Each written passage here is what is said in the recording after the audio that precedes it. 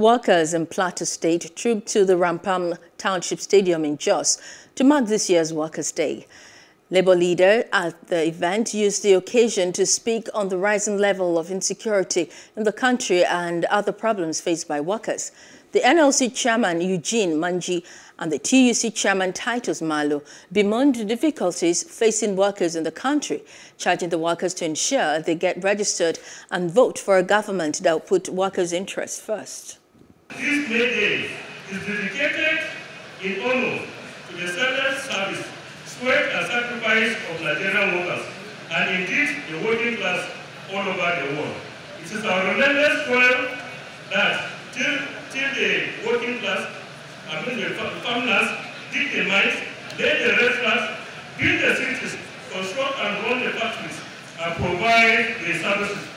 In the ongoing struggle for autonomy for local government, state judiciary and legislature, organized labor has been in the front of a campaign for the independence of this institution from the upfront strings of state government.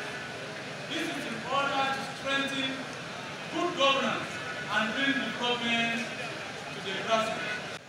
We are very much aware of their continuing efforts to improve the economic and social welfare of the people in Nigeria and Plateau State through dialogue and negotiation with government.